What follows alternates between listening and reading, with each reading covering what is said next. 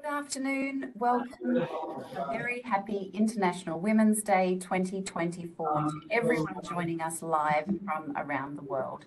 My name's Helen Kronberger. I'll be your Study Australia host and Australian Government representative for this very special Women in STEM event. I'd like to begin this session by acknowledging the first inventors, innovators, and traditional custodians of the many and diverse lands on which we're all meeting. For me, these are the Wurundjeri people of the Kulin Nation. I recognise First Nations traditions, practices, knowledge, and resilience through many thousands of years, continuing through ongoing connections to land, waters, and community. I pay my respects to elders past and present, and I extend that respect to all First Nations people joining us today. International Women's Day is one of my favourite days of the year, and we thought what better way to celebrate this great day than by introducing you to some fantastic and inspiring women in STEM. It's great to have you here. And the best part is you're free to join in with the discussion. You'll be able to see a question and answer tool on your screen on the right-hand side, and it's called Slido.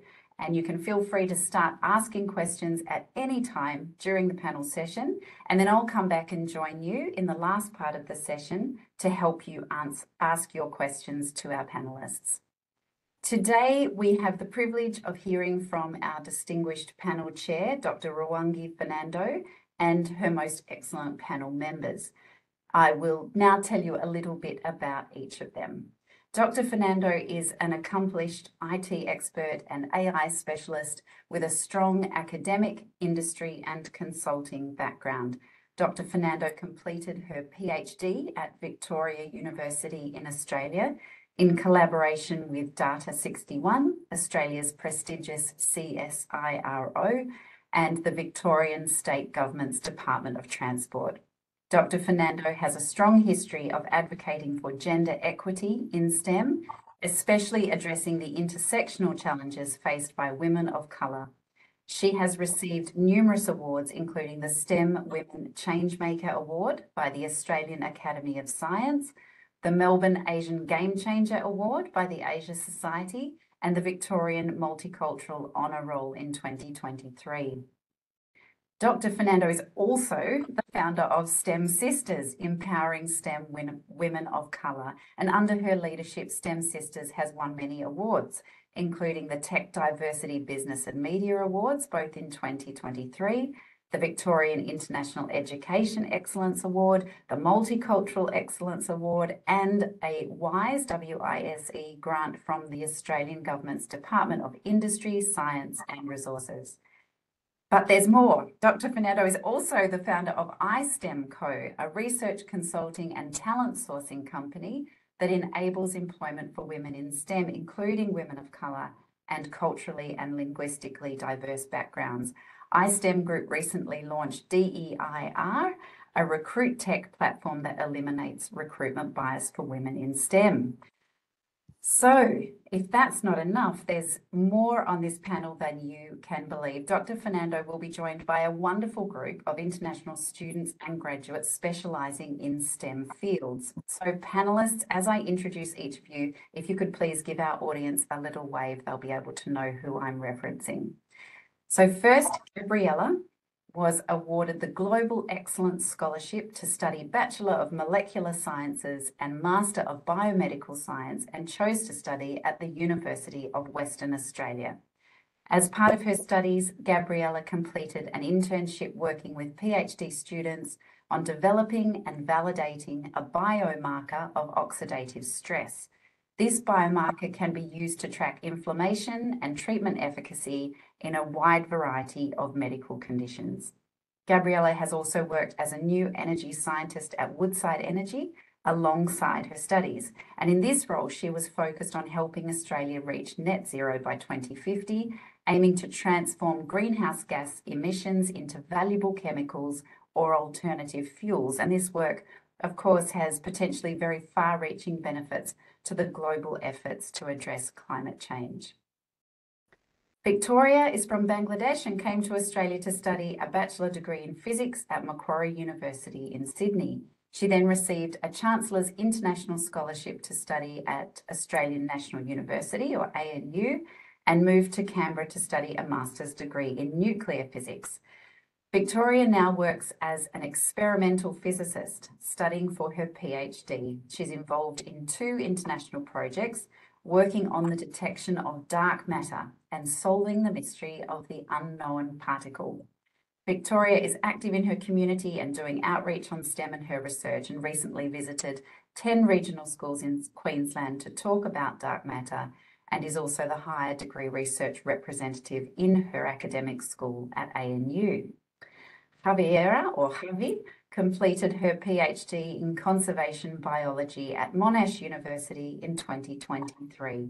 She also holds a bachelor degree honours in renewable natural resources engineering from Chile. Her PhD focused on how to better integrate ecosystems and ecological communities into strategic conservation planning, as well as prioritising management for threatened biodiversity. She's presented her research at several conferences, including the International Congress for Conservation Biology in Rwanda. While undertaking her PhD, she's also worked as a teaching associate at Monash University and as research assistant at the University of Melbourne and at Deakin University in projects investigating ecological communities and threats to those communities and the red list of ecosystems. She's also volunteered as a program manager on not-for-profit Future Forte and aiming to support the growth and empowerment of international students, multicultural women and gender diverse people, and was awarded International Student of the Year in the research category by the Victorian International Education Awards in 2023. We're also joined by Adiba. Adiba graduated with a Master of Information Technology at Macquarie University in 2021 and now works as an information technology consultant in financial services. Adiba is dedicated to helping businesses stay safe in the ever-changing digital world. In her current role as a technology risk consultant, she helps clients improve their IT and cybersecurity posture with a focus on governance, risk, and compliance. Throughout her career so far, she's participated in courses, internships, projects, and hackathons that have strengthened her skills around her areas of passion. So what a privilege it is to be here with this amazing group of women. I'm now going to hand you over to our chair, Dr. Fernando, and our amazing panel, and I look forward to coming back to you for some interactive discussion a bit later in the session. Dr. Fernando, over to you. Oh, wonderful, Helen. Thank you so much for the introduction. And I was just thinking, what a wonderful panel and a blessing to be surrounded by all these talented women. So thank you so much for this brilliant introduction. So just because personally, we'll be talking about some of these points, but what we're going to begin with is, because you heard a little bit of my story. So my science background comes from IT. So I've been a enthusiastic person about IT, mainly mathematics at the very early stage, and then did my bachelor's and 2 masters back in Sri Lanka. Been an academic all my life until I stepped into Australia and did my PhD, and I really saw a social problem about gender diversity, particularly in the STEM sector, and now becoming an entrepreneur and working in different other fields.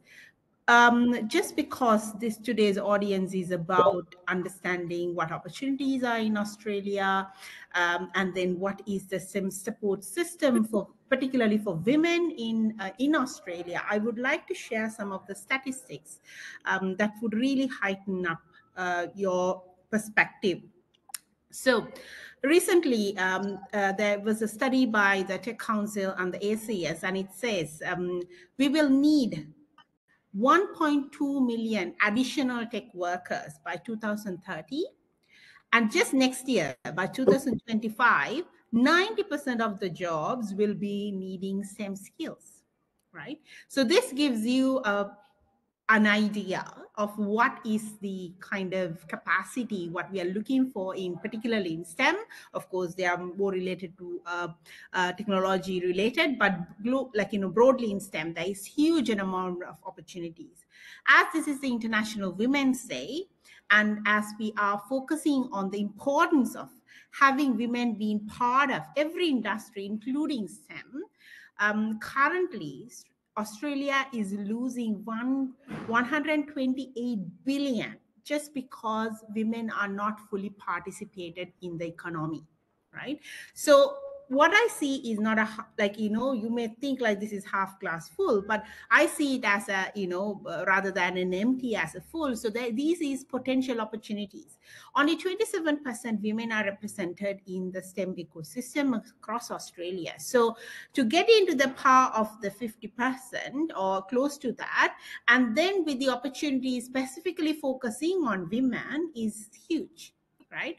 So definitely I encourage women to come along to Australia and be part of the STEM ecosystem in Australia, because there are opportunities. And then as the sciences, the engineering, the technology is very advanced. And therefore, as we are on a global mission to really empower, and especially on the sustainability side of things, there are very strict sustainability goals that we have set as a country, as a region. So therefore, meeting all of these challenges is definitely, we need more sciencey people. So it is definitely land of opportunities for anyone considering to study in Australia. So saying that bit of an intro, let me, because our spotlight today is this wonderful women, who have really done excellent work in so many different STEM disciplines. So let me just begin by asking some interesting questions and try to dive into their journeys and understanding what they're up to and what their thoughts are. So let me begin by asking Victoria. Right? And the question is the same for all. Why did you choose Australia and your field of study? Were your family and your teachers were supportive of your choice of study? And what are you currently up to? Thank you for the question. So first of all, I'll talk about why I chose physics. As a kid, I always liked to do sciencey things. I loved maths, and that was not a very common thing to do or like as a girl. The normal thing would be, if you are good in studies, you either go to medical or those sort of pathways, which are very common in my country. But I always just wanted to know why is things happening the way they do? And that just made me come towards physics. And I have the blessing to have a lovely, supportive family who say, don't worry about what the society is telling you, follow your dream. And that's when I decided to come outside of Bangladesh and pursue my bachelor's in physics. And I came through educational agencies. And when I came here, Australia was very famous. They were attracting lots of international students, and there were lots of opportunities after my bachelor's as well to pursue my studies in physics. And I heard lots of amazing projects going on here, and that's what inspired me to come here in Australia. And yeah, I pursued my bachelor's in Macquarie and then came here at ANU, and we have this amazing accelerator on campus, which does world-leading researchers from across Australia and outside Australia visit here to do their experiments, and I'm very lucky to be a part of that team. Wonderful. Thank you so much for sharing that. Of course, we are going to ask more questions. So, but we'll get the basics started first. How about you, Javi? What are your answers for that question? Thanks, Ruwangi, and yeah, thank you for the lovely introduction and for providing some context for this panel. That was very interesting to hear. So I'll also sort of start about my story in my discipline. So my field now is conservation biology, but that wasn't sort of so, I guess, known when I started studying, which was like 10 years ago, maybe 14 years ago now. But I've always been sort of passionate about nature and about protecting the environment and like being outdoors, you know, and trying to sort of contribute in my work towards a more sustainable future. But as I sort of started studying, I kind of gained more interest towards nature in general, or biodiversity, you know, so species, ecosystems, and what we can do to protect them from all the different struggles and pressures in the world. So that's why I pursue my bachelor's in natural resources, sort of management and engineering. And then I kind of became interested in more conservation, ecology, and that part of things. And then my relationship to Australia actually was kind of at an early age. So I'm fortunate enough to have relatives here living in Melbourne. So my parents sort of sent me on a summer holiday to spend time with them when I was 13 years old.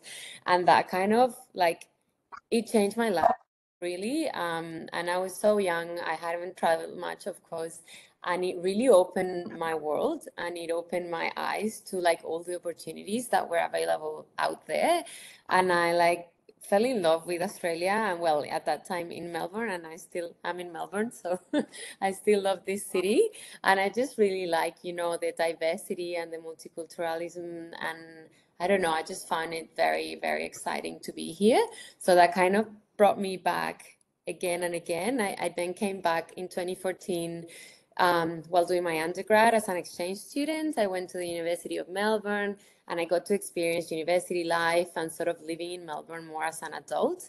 And so then when I finished my undergrad, I took a little bit of time to decide what sort of path I wanted to continue on. And then I decided to pursue my PhD at Monash University in the research that I'm very passionate about. And actually, luckily enough as well, Australia is a world leader. Like the academics in Australia are really well positioned and have very sort of advanced our field, in particular of conservation biology and strategic conservation planning. So I'm very lucky to be at this space and just be here. Oh, and in terms of my family, yes, as Victoria said, I'm also lucky that they have always been very supportive with my, I guess, my career goals. And maybe when I was younger, they would have preferred something a little bit more traditional, like an environmental engineering, more than sort of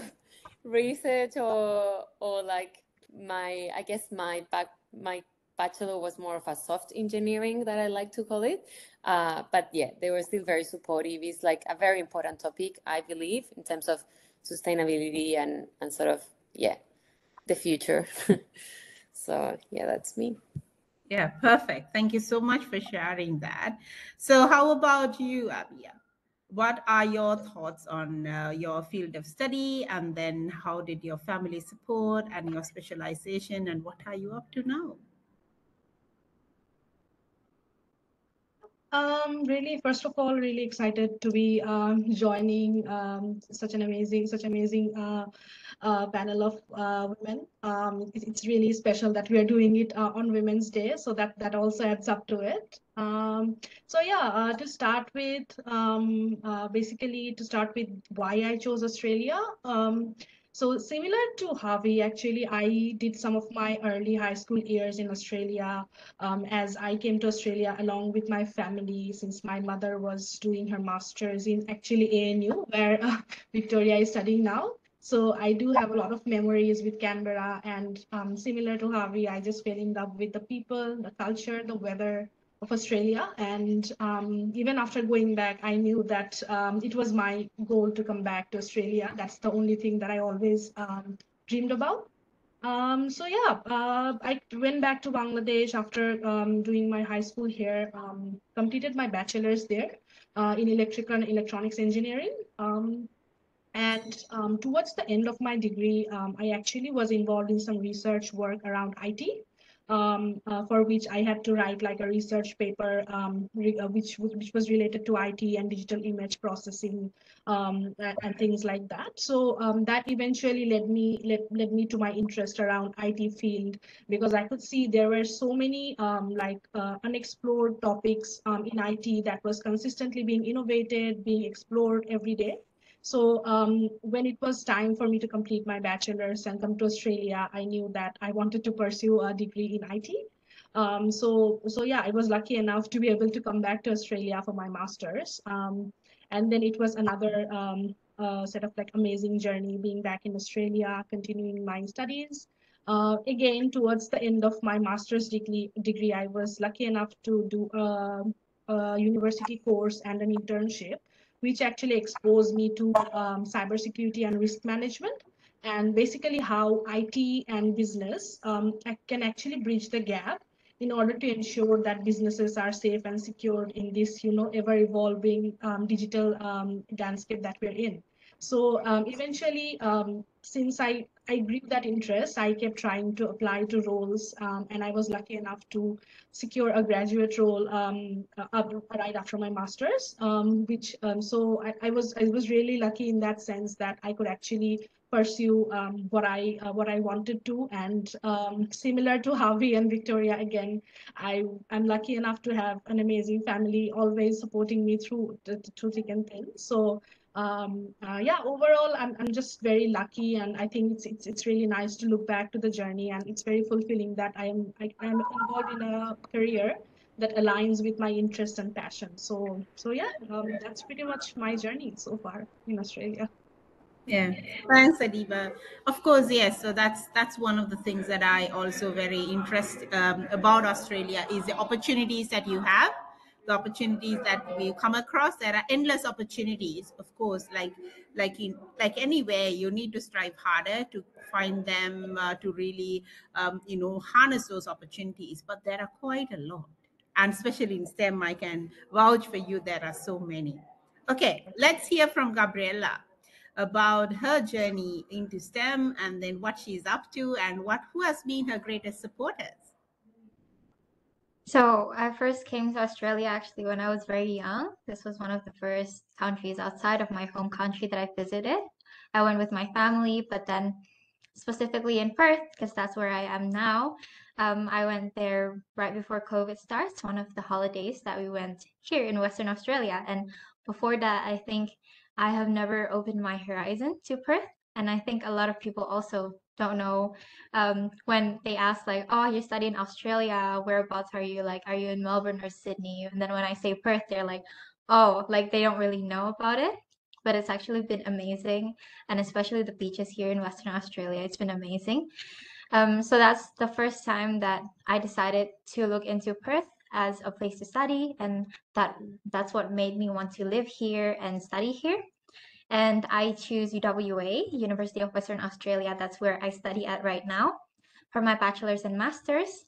It's because UWA is known for its research excellence as well. And I'm very interested, especially before I came here, it was COVID times. And where I'm from Indonesia. And when it was COVID times, it was so bad. I saw a lot of people were dying, and then it was like this unknown like plague, somehow like just it was a really big impact in our lives.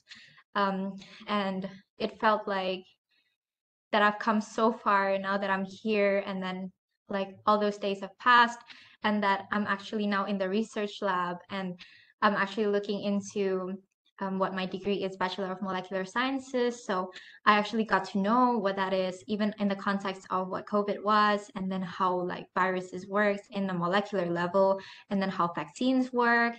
And then one of my highlights was when I worked in the research lab as well at UWA, working on the blood biomarker for oxidative stress, which can be used to track progression of inflammation and treatment efficacy. I think that was very, very interesting for me. And even as a bachelor student working with like all these PhD students, it started off being really intimidating. So I sort of felt like, oh, I'm still not there yet. But actually, the environment here is very supportive, no matter where you come from, no matter your background, no matter how you are, as long as you're really dedicated and you're very determined to grow, and both personally and professionally, I think it's a really good thing. And I think as well, I was very lucky that my family, especially from coming from Indonesia, a lot of people still have, I think, they're very traditional minded, that they think that maybe girls shouldn't work in these kind of fields, or maybe you don't need to study abroad or things like that. But my parents are very supportive of me, even though, especially for my mom, it was kind of hard for her to kind of let go and like, okay, do your own thing. Like, she still calls me a lot and she still really misses me. And I think it's different for me as well. My situation here is like, when I come here, I don't have any relatives or I don't have any family here, but I think I'm really lucky as well from my friends that I have a lot of support here, that they have become like family to me here. They really help me out, especially when I need to move and I need to look at accommodation. Like, I'm really becoming an adult, because before, when I first came here, I just finished like my high school, and then now everything is just coming to me. But I think it's really amazing here, and I've come so far along in my journey, especially in Women in STEM. And even today, International Women's Day, I came from a bracelet making. It was an event that I came into, and then they had cupcakes, and then like we're very celebrated here as well. And I think I really feel that support here. Wonderful. Lovely to hear from all of you, your journey to date, because I think more than anything, you like being women, we know, like, the gender parity in the pay gap, just a gender parity across the world, just to balance it out. We are looking at 131 years. None of us will live if we really go ahead in that timeline. But I think we can really make things happen. Then individually for women to really prosper, their families, or like their immediate partners, and all of that support is so essential. So having that, I love to hear that you all have that. And also, this is something that we need to really nourish as a society, so that we really give that opportunity for women to succeed. Moving on to the next question, I know you all touched upon your current careers, your studies. If in a nutshell, if you are being thrown as a question asking about what is your highlight of your current study or your studies or your your work, what that would be, what is kind of your turning point in terms of your career, studies, or your current career? Yes, we'll start with Will Javi. Yes. Okay, thanks, Ruwangi.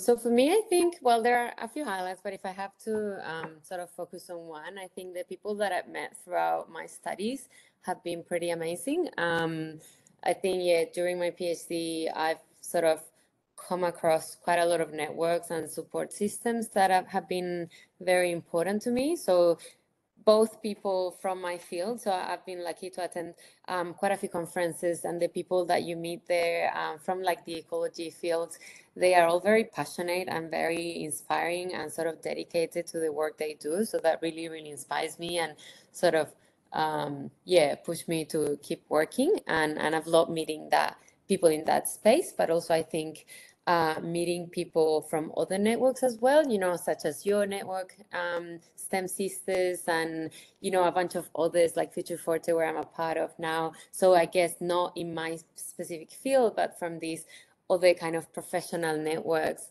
has been really valuable and a real highlight. Just being able to connect with like-minded people, whether it's in your field or just in other sort of interests and values. Has been a great opportunity and something that I really value here in Australia. Yeah, thanks, Jave. What about you, Victoria? I would say if I have to pick one, is working underground.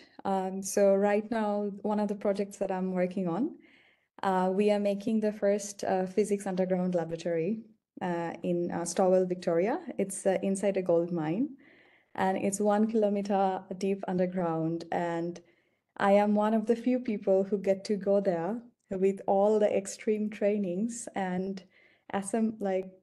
commission this dark matter detector to like see if we can see dark matter. And yeah, like that process of getting all those trainings and actually being in the lab underground, it was very intimidating at the first. Like when you have to go inside the mine, there's this tiny tunnel, and that's the only tunnel inside and outside the mine.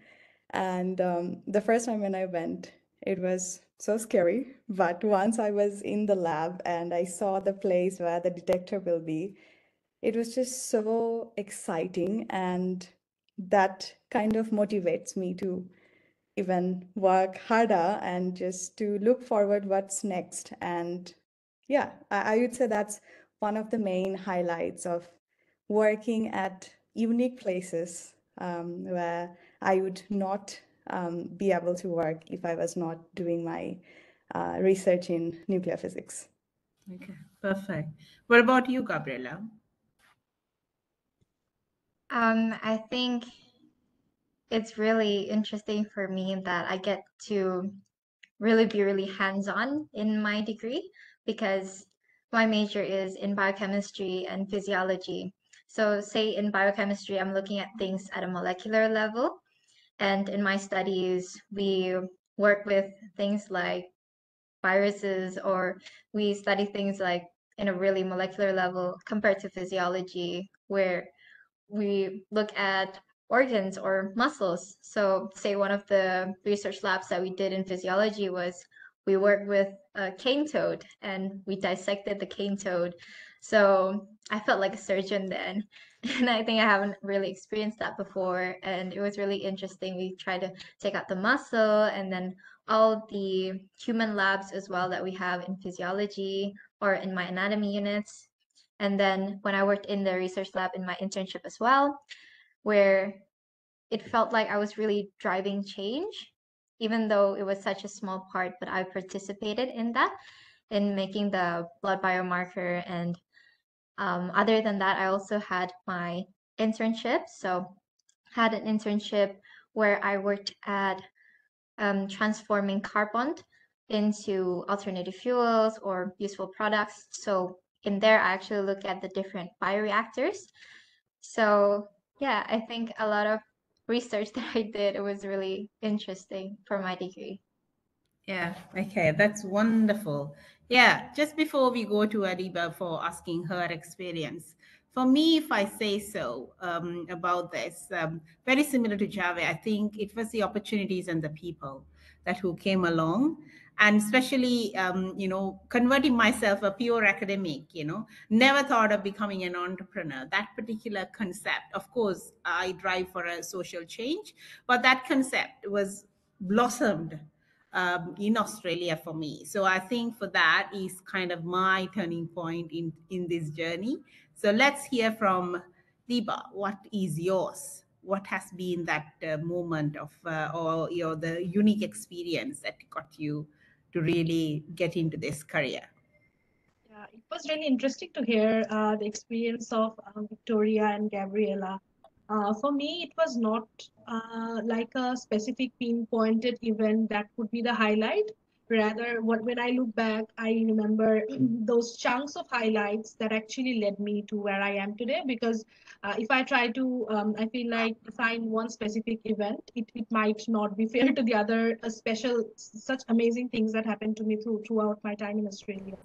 So I think to start with, I think the highlight during my master's degree was definitely starting with that nervousness, and then being like surprised when I am I get a good grade, and then eventually when I got offers for internships and hackathons and additional project offers and things like that, that additionally made the experience even more I'd say hands-on in the sense that I was able to present one of my research work in a conference at Melbourne. So I was really lucky to have that opportunity while studying for my master's as well. And then moving forward, I think even something like having a part-time job for the first time during COVID, which Gabriella was mentioning, even that was a big deal during COVID. And not just because it was COVID and everything, like there was lockdown everywhere, but also because I got the confidence to that to have that real world experience in Australia. Because it's funny that my first role in Australia was a COVID safe ambassador. So we would basically keep people, ensure people are ensuring distance, like 1 meter distance that we were ensuring. So yeah, COVID in a way really changed the perspectives for me personally. Even when I had my full-time role, that was the first day of lockdown, which was my first day of my full-time role. So it's been like, those highlights, and my family being so excited for all my achievements or anything that I do. So all those small events and happiness that adds up to the highlight of my experience here. And just to add up to it, my current role, it just makes me so like I'd say I feel so grateful every day. I learn so much every day. Every day is like a highlight here. I even got to visit like a data center where we got into a big sized data center where lots and lots of data center would be there, how they are managed and things like that. So it really made me look back and see how far I've come. And yeah, I think in terms of highlight, I feel like there is a highlight almost every week that I experience in Australia. I mean, it's just always mostly positive that I can mention. So the list is probably never ending. Okay, perfect. That's great to hear that you continue to have that inspiration and that moment of really pursuing your passion in STEM. Okay, now because it's International Women's Day and we are women in STEM, what are your thoughts that what do we need to do in order to attract more women? Because we know this is not just an Australia problem, this is a global problem. It's not just a problem that this, we need women, we need women to be participate. It's kind of unfair. It's not that thought. If I just share you a few things, only just in 2022 was the first time a woman dummy was used in crash testing for vehicles. Non-thing, like, if we are supposed to meet an accident, we are, there's high chances of a woman being dying over a man, because it was never looked into. And we are a 50% population in the world, so you're not being considered for products or services. Starting from there is so many inequalities, right? And the problem is not they are just affecting women, they're affecting everyone. I shared some of the statistics, how important women's contribution to the economy. So having women in STEM, having women participating in STEM, being part of STEM is not just an agenda for women, it's for everyone. And the benefits, it's for the entire society. And more than anything, because it's STEM and we are focusing on innovation is significantly driven by diversity. Because nowadays, with all the technology advancements, if you are not having, it's not just hypothetical profits. The study shows up to 35% you can increase profit if you're really diverse, if you're really reflective of your society. That is including women, all the intersectional types of women, non-binary individuals, ability individuals, everyone. Having that is so important. Otherwise, companies or governments will end up like companies like Kodak or Nokia. So it's so important that we address this. So let me ask, what do you think? What are the ways that we can attract more women into STEM? Yeah, let's start with Victoria. Yeah, I think for me, the main thing is visibility. Because if I don't, like, there's a saying that if you don't see, you can't. And I think that's one of the first steps to just, for all of us who are currently in STEM, just be more visible and share your journey with anyone and everyone. And that's been my motto for the last few years. I'm trying to be more involved in outreach. I'm reaching to schools and going to school kids, talking to them. And sometimes the first question they would ask is like, oh, how do you become a scientist? Because sometimes it's a very alien idea that, oh, what is being a scientist. So yeah, I would say that more visibility, more sharing of stories, and just being confident of who you are, because doesn't matter which field we are in, we are all amazing. Everyone is unique, and we have to celebrate that. Yeah, perfect answer. Can't agree more. Yeah. Let's hear from Gabriella. What are your thoughts? I think I really agree with Victoria that visibility is incredibly important. I think mainly what we need is to spark the interest within the community to show the value in working in the STEM field, especially like the people here who are working in technology or medicine, or even Victoria is looking at nuclear. That's really interesting for me. And I actually have never met another woman who is in that field, and is really interesting. And so how our talents can contribute to concrete change in the world, and the mission that each of us have that can have huge impacts in making a better world. It's also important to showcase women in science, for example, in Career Day, to, for example, young girls, because I find this very empowering and broadening for our views.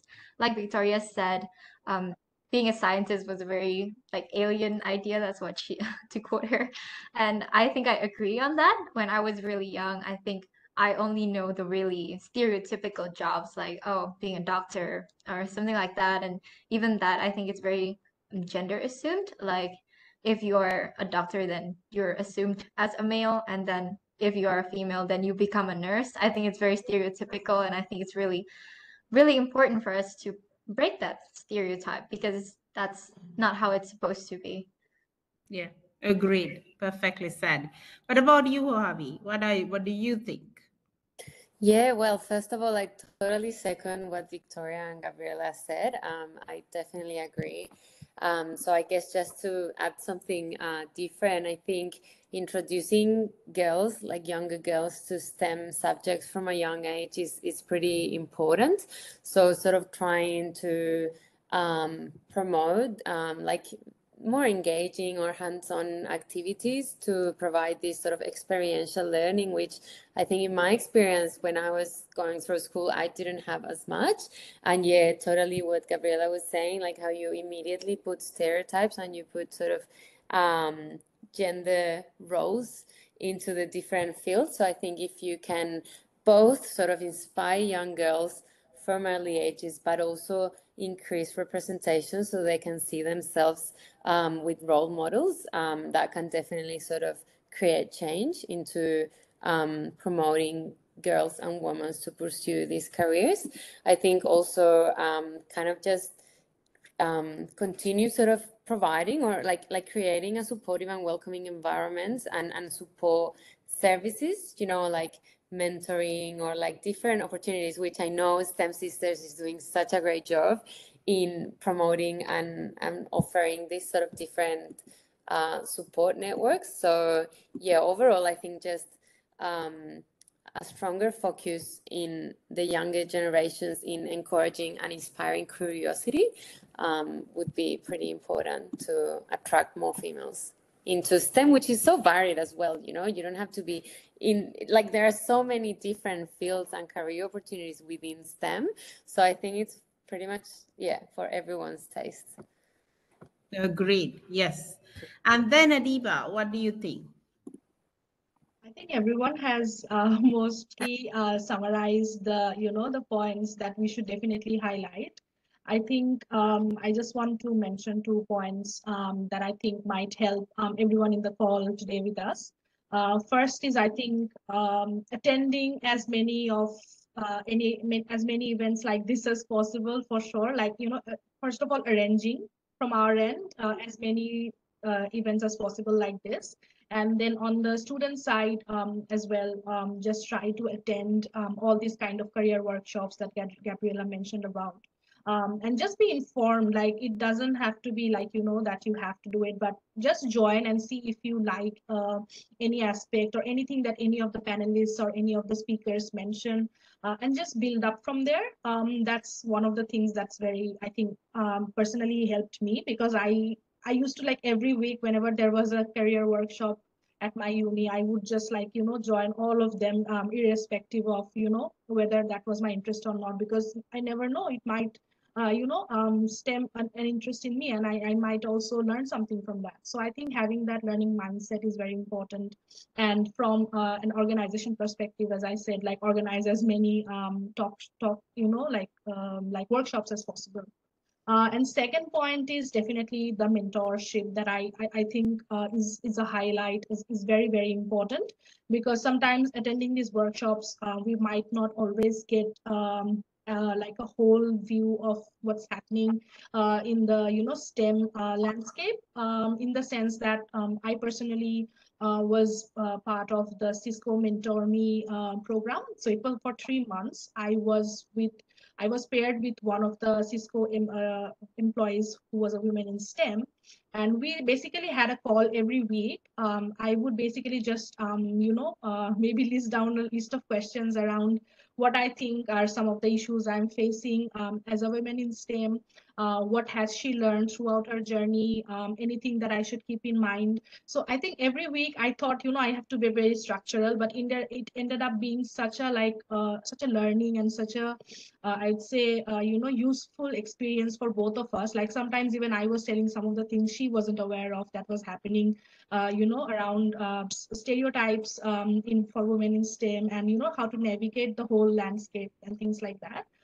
So yeah, I think first of all, as I said, the workshops really help. But then if you can identify or give more, expand on the mentoring opportunities, I think that would really help the coming generations to really maximize on the opportunities and the knowledge that we all have, and we just want to share.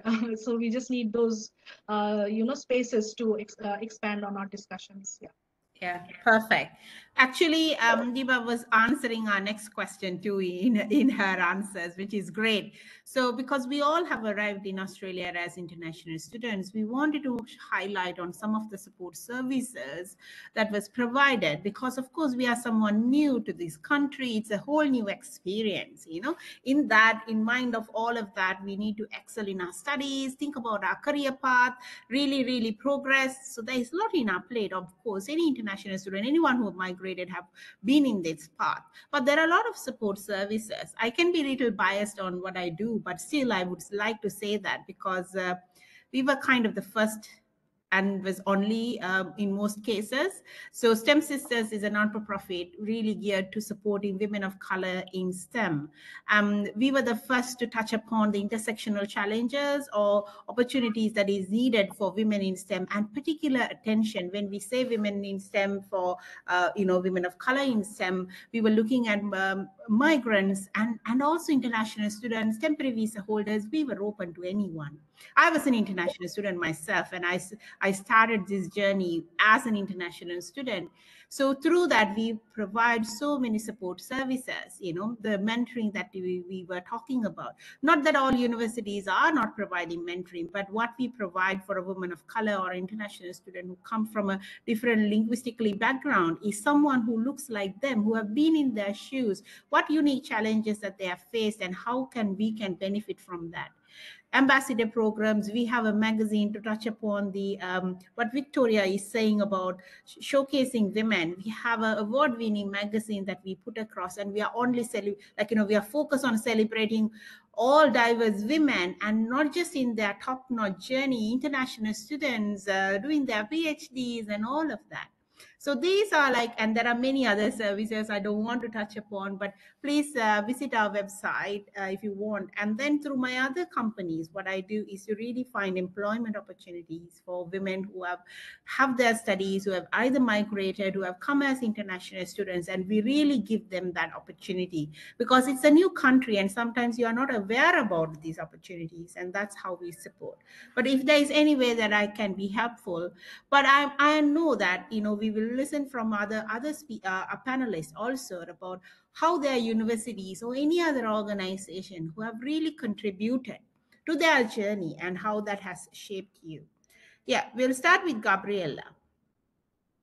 Yeah, I think generally as an international student, I feel that I have a really good support system here in Australia. especially as I mentioned before, when I came first, it was right after COVID times, and I had just graduated high school, so I was feeling really like alone when I first came here. But when I first arrived, I was greeted by Study Perth, and I was actually a student ambassador for the 2023 cohort as well. And this is because when I first came here, they were the first people to greet me, and it was a small welcome pack that they give out at the airport. However, it seems like such a small thing, but it really have a huge impact in me because it was the first time that I was feeling really alone because I had left behind my family and my friends and everything that I had known, and I've come to this like new strange country. And it really helped me get a sense of belonging, and I really feel welcomed in Australia. And so a lot of the events that Study Birth has also, for example, Taste of Indonesia or Taste of Sri Lanka, which is like all our cultural events that we try to bring in. For example, in Taste of Indonesia, we have performances of the dances from Indonesia. We have Indonesian food. We have the activities that we just get a taste of our culture, and then it really feels like home. And it is a big part of the reason why I decided to become an international student ambassador when I was in 2023 cohort before. Other than that, I think it really helped that if you are in uni, do join some of the clubs, maybe people that have similar interests with you. For example, if you're in science, then you join Science Union, or of course, STEM Sisters, like Dr. Ruwangi has mentioned. So I think it's really important to surround yourself with like-minded people, but also as part of the international community here. I think a lot of my friends are from different parts of the world, and it's really amazing how we get to meet all these different people from different cultural backgrounds, and it really enriched my experience here. Perfect. Let's quickly hear from Victoria as well. What are her thoughts? I think one of the support systems that I really appreciated is the mental health care. I really love how, like the two universities I have been, they are very supportive in the mental health care. And coming from my background, that was not a very familiar thing to think about for me.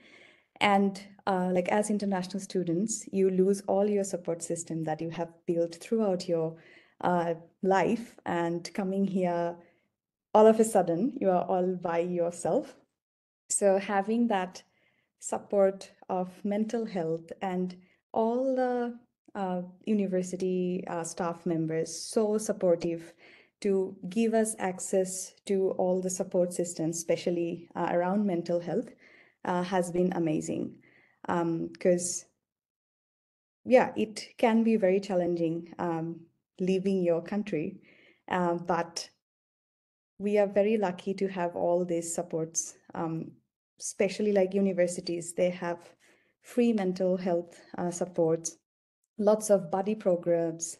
One of the things they do is walking buddies. You just walk with people who are in your similar boat, and these small things can change your whole experience. And yeah, that has been very support, like really a highlight in the support systems I have seen. Thank you. Yeah, wonderful. Yeah, I encourage every international student to use all the opportunities given by their university. That's your first cheerleader when you come to Australia. Use the maximum, because there's so much wonderful opportunities given by every university that I know of. Yes, Javi, what are your thoughts? Yeah, continuing on that line, I think two services that I would like to highlight are, I was going to say university sort of graduate association. So I studied at Monash, and the Monash Graduate Association, it's a great platform sort of not only for like advocacy and mental health, because they do provide a lot of support to students if you have any like issues with like exams and things like that. So it's for both and PhD students, but they also provide a lot of like events and things that you can participate, where you can meet other people, make friends, and Yeah, they offer like a bunch of free things, like free lunches, free, groceries and things that can come in handy when, as an international student, you sometimes struggle a little bit financially at times, but it is really great. And together with that, as Gabriella said, Study Melbourne, at least in Victoria, it is also a great, great service that I wish I had known sooner in my studies, because again, they also provide a bunch of sort of events and career development workshops and all of these sort of opportunities. And also both the university and Study Melbourne provide volunteering opportunities as well, which is like such an amazing way to increase your networks, develop more skills, meet more people, and have fun as well. So yeah, I definitely highlight those two. Yeah, perfect. As I'm aware of, every state across Australia has a Study Melbourne or Study Victoria, Study New South Wales. So I think shout out to all of them who are really supportive of international students. So you are being given a support network. So what I encourage is international students to use them. Because we are with time, I wanted to see whether we have some questions and bring Helen back so that we can answer some of the questions from the audience. Hi, thank you. It's been such a wonderful discussion, and thanks so much to those engaging with us in the chat and Slido. There is a great question here about, I will read it exactly as written. Are STEM disciplines evolving with innovation? I'm currently involved in computer graphics, and when I see the amount of codes and procedural simulations we have to do, and with the emergence of AI, I wonder how this is considered in the STEM field. So the evolution with AI and the impact on all of your fields. So would anyone like to have a go at answering that one? Because I'm a technologist, I think I think Adiba would also have some information to share. Of course, with AI, it's actually turn around a lot of tables, So in any industry, it's not just this graphics, in surrounding so many. But I think the authentic creativity is something that is not replaceable in any sense. So what it is, I see as a technologist, I see technology as enabling in so many good ways, right? So it's not a point of thinking, oh, this is it's not going to happen. It's happened and it will continue to happen, right? So how do we understand our creativity in any field and then use the technology to the maximum to really bring that out? So you need to cultivate your creativity within yourself. Think out of the box, because that's something the computer can't do at the moment and will not be able to do either, right? So it's just any field, doesn't matter. If you are really passionate, so you need to really see within yourself what you are really aimed to do, because in this day and age, what is in the future, you are not going to be dictative of anything. If you are not authentic of yourself, it's nothing good. Machines can replace basically everything apart from your authenticity. So therefore, it's what you need to bring is that. So if you focus on it, there is a place for you. Your particular person is here for a reason, and therefore you have a space. Be you and you'll get your spotlight. What a wonderful response. Would any of our panelists like to add a comment?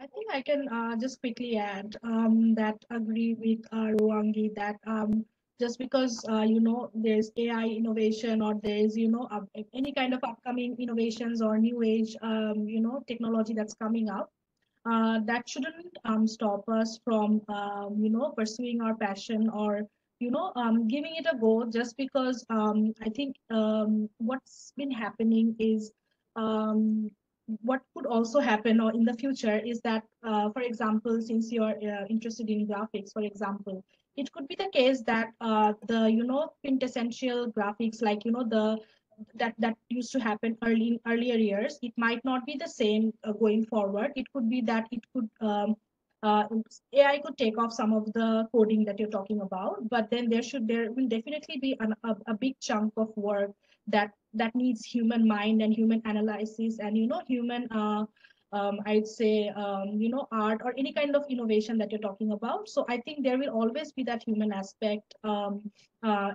required for whatever field you're talking about. So even though AI might take over some parts of it, I think we are not at a point where, it's going to completely be taken over by AI anytime soon. So yeah, just have an open mind and keep learning and keep growing. Well, they're wonderful final words. And because we are right on time, I am going to say thank you to everybody who has joined in. Thank you for even the emojis and thumbs up and things coming through. Thanks for the questions. Please do have a look at our website if you need any help, but we will be writing blogs based on your questions. So don't lose heart if you haven't had exactly the answer that you needed. And I especially hope that you will all join me in thanking our panel. So grateful to have you here, and Dr. Fernando for your expert chairing. And I would like to end the session with a quote from the UN Secretary General, Antonio Guterres, who has a special message for International Women's Day 2024. He says, "Gender equality in science is vital for building a better future for all." He also says that women and girls belong in science. It is time to recognise that inclusion fosters innovation, and let every woman and girl fulfil her true potential. So thank you very much for being here, and I wish you a wonderful rest of International Women's Day 2024. Bye for now. Thank you.